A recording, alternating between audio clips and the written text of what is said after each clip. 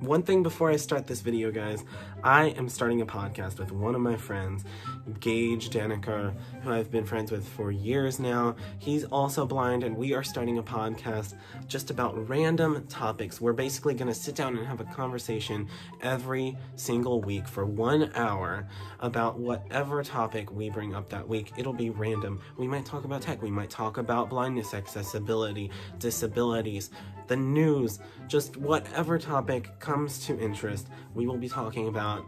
And I hope you subscribe to the podcast. It's on Apple Podcasts, it's on Spotify, Google Podcasts, all of the main podcast providers it is on. So please check it out. I would really appreciate it if you gave it a rating. Just let us know what you think.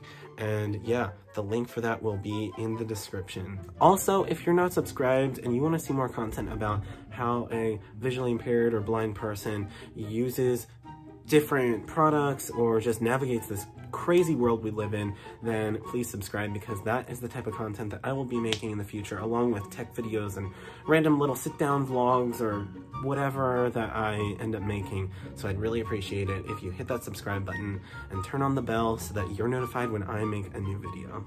Hey guys, welcome back to my YouTube channel. It's Steven, the blind kid, and I am going to make a video today about how blind people use their Apple devices, because all Apple devices have great accessibility features, and that is why I have used Apple devices for most of the time I've been visually impaired, because they're very accessible right out of the box. This is just mainly to give you a glimpse of how I use my devices and how that's different from what a sighted person would use, which is just the normal iPad in this case. I'm going to use my iPad for this video to show you. I'll start screen recording shortly and we'll get right into it. So I'm going to put my iPad screen on the other side right over there. Hopefully this works.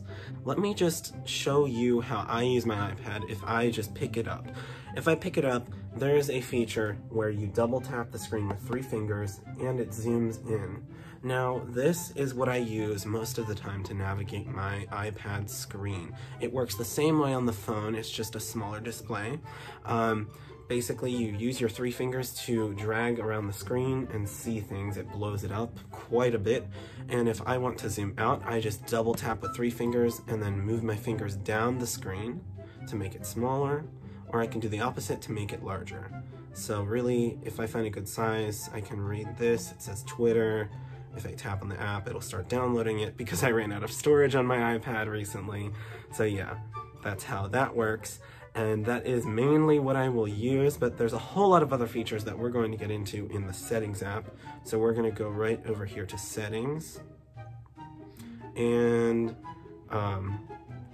over here on the left side of the display, there is an accessibility button that I'm sure you've seen if you have Apple products. It's on every single Apple product, even the Mac. All these features do exist on the Mac. They're just different in the way that you interact with them, because this is an iPad, it's all touch, so there's different gestures with your fingers and that type of thing. So the first thing here is Voiceover.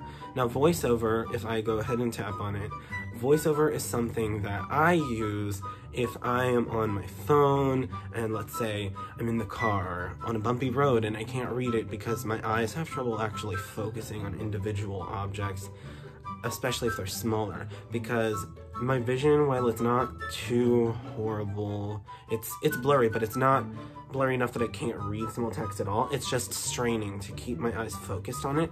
So Voiceover is great for that in my case, because I'll use Voiceover if I just can't read the text and zooming in is too much of a pain. So if I go ahead and turn it on, my iPad should start speaking. Voiceover on. 9:33 It just said PM. Voiceover on. Status bar item. And now I can tap on something. Bullet double tap to activate the selected item. And you could hear that it just spoke what I tapped on. And then if I want to go through all the different items on my screen, I can just slide, almost like I'm sliding through pictures. So I can just Voiceover practice button. Speaking rate. and just swipe it. Speaking rate. Speed. And it's reading everything down the display in chronological order as it appears.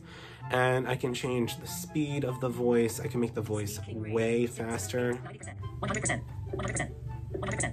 Voiceover practice button. And I do know blind people who use it at that speed, but yeah, you can really change a lot. 60%, 50%, 40, 50%. Now you can change almost anything about the voice. You can edit all kinds of things. If you use Braille as a blind person, you can set it up to have a little Braille display connected to it, and you can feel the Braille and it'll tell you what's on the display that way. There's a lot of options with VoiceOver that I'm not going to get into because I don't even use them all. And there's a lot of options that I don't even use because I don't need it extensively. Like I said, this is something that I just use whenever it comes in handy. VoiceOver. I'm going to go ahead and turn that off. VoiceOver off. So now that I have that off, we can go back, and I have the second thing on the list, Zoom. Now this was what I was showing you earlier. This is what I use almost all the time to zoom in and read my iPad's display or my phone's display. It also works on my Apple TV. It works on the Apple Watch, believe it or not. That's a really small screen to zoom in on, but it does work. Yeah, it's the same thing like I talked about earlier, but there's a whole bunch of options that just make it really easy to use your iPad just like anyone else, but with a little help, with a little zoom. So now if I go back, there is the option to use the different display and text size options. So if I tap on that, it opens a whole list of different things that I can change, including the bold text, which I actually do normally have on. I'm not sure why it's off right now, but that is something that I use quite often. Bold text is great because it just makes everything easier to read for me.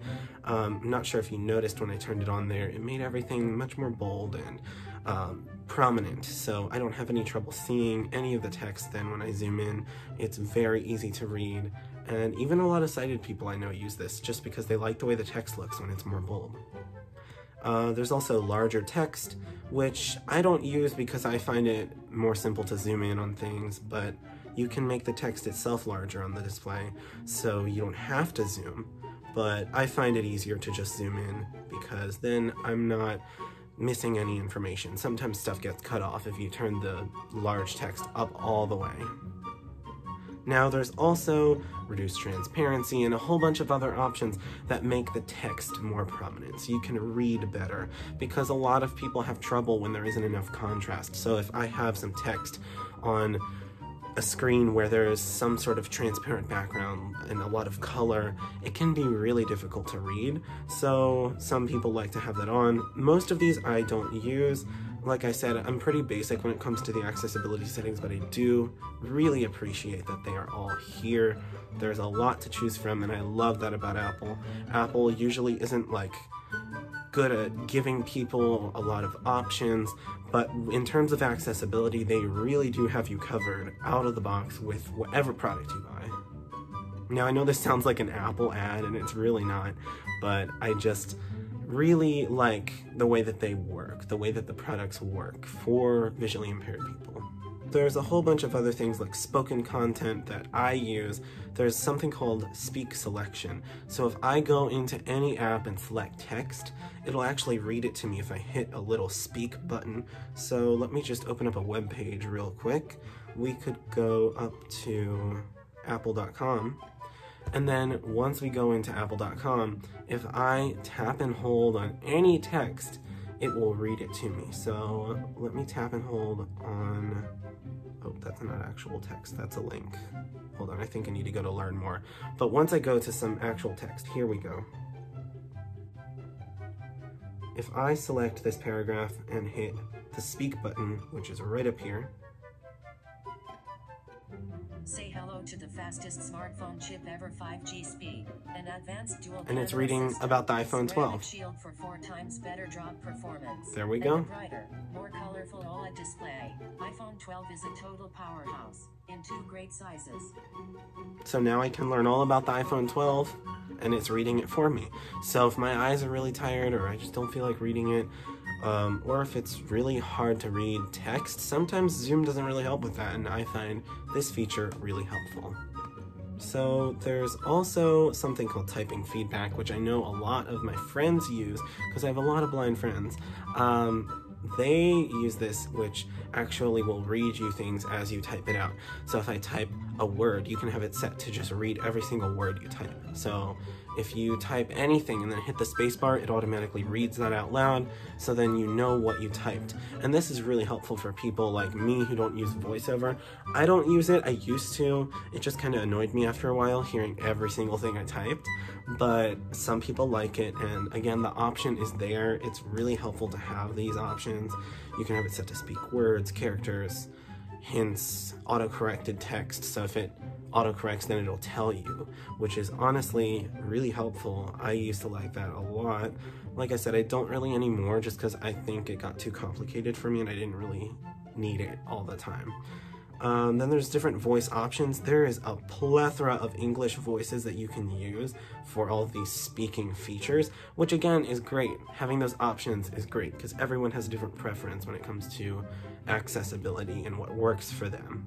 And then there's also an option for different pronunciations. You can really, like I said, customize the heck out of all this stuff. And then there's one last option that I do sometimes use, audio descriptions. And basically it will turn on audio descriptions, which is basically a spoken description of what's happening on the screen for people who are blind. And this option is great in settings because it enables that then across your entire iPad, entire device. So if you're watching any type of video anywhere, whether it's YouTube or some other website, then you will always have audio descriptions on when they're available. And I love that option. It wasn't always there, but when they added it a few years ago, I absolutely loved it. So that's all of the accessibility features that I tend to use on my iPad. If you're also blind or visually impaired, let me know in the comments what features you like to use on any of your devices. Doesn't have to be Apple devices. I just really, really like Apple. As you can probably tell from my channel and any other social media of mine if you follow me anywhere else. Yeah, I really do like my iPad a lot. I use all Apple devices and it's really helpful. So let me know what works for you, what kind of videos you want me to make next. If you liked this video, please give it a thumbs up. I would really appreciate that. Have an excellent day. Thanks for watching.